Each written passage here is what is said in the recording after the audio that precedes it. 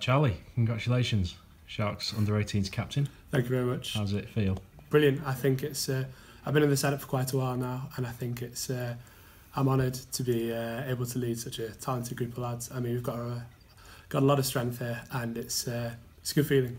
You start off the league this weekend against Newcastle. You know, it's exciting to get underway again in the 18s. Yeah, definitely. I think we've been preparing for quite a while now, and I think it's. We're looking good and we're looking strong, and now it's time to get the season underway. Last year, you lost out on the last league game of the year. Is that feeling still with you, and to try and spur you on? Yeah, definitely. I think last year against Northampton in the last game, it was absolutely gutting to go out in that way, considering we played so well. This year, I think we've got the ability to go all the way, and I think the lads are really behind it and really behind us as a team. So I'm very optimistic about how the season's going to go.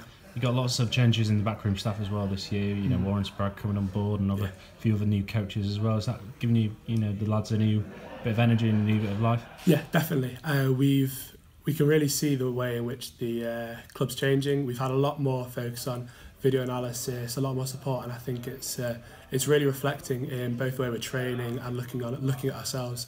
So it's working really well. You hear all the good news in the summer about the academy, and lots of positive news about how Dimes is really concentrating on that. Does that excite you? Yeah, definitely. The strength of the first team through the academy is absolutely brilliant. Looking at Cam, Beaumont, Curry's, I mean, those are the sort of people that we as young lads are looking to, and I think it's great that they're driving the first team, and it's something that's a lot of lads are looking forward to the future. And Curry's came in a few weeks ago. You played with them last year. It must be quite weird for you to see them in that first team and see how good they've gone. Yeah, definitely. They've worked really hard, and they've always been unbelievably hard workers, and they're reaping the rewards now. So yeah, they're a good inspiration for all the lads here. I was going to say, it's something that you really want to be like them in a few years' time. Definitely. It's in pushing forward with rugby is absolutely massive.